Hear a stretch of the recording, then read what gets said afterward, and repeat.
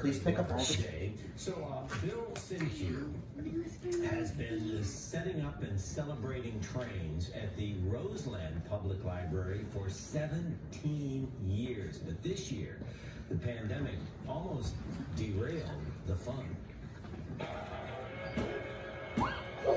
I got COVID beginning of December. And then when I came down with them, these guys pushed in and ran the trains for the public.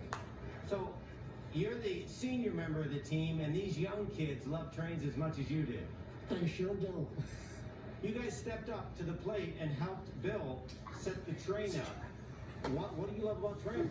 It's a good way to keep me busy. My parents probably love it because it keeps me away from my devices, which is probably one thing that most people struggle with during this time. I think it was my mom's best friend that bought me a Thomas tape when I was 2 years old, and it just went from there, you know, and Bill has been so generous over the years with his time and resources. I've been coming here since year one when I was, I think, like 8 years old. So cool. How many trains do you have here?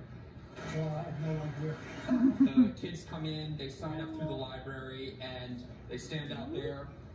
We give them the remotes, and then we dust them down with the wipes, of course, because of the time. Time for a comment. It's just nice to see these people show up and enjoy the trains. And it's So just freaking great cool. seeing everybody happy. First off, it was so much fun and so relaxing to watch these trains, but I love the story.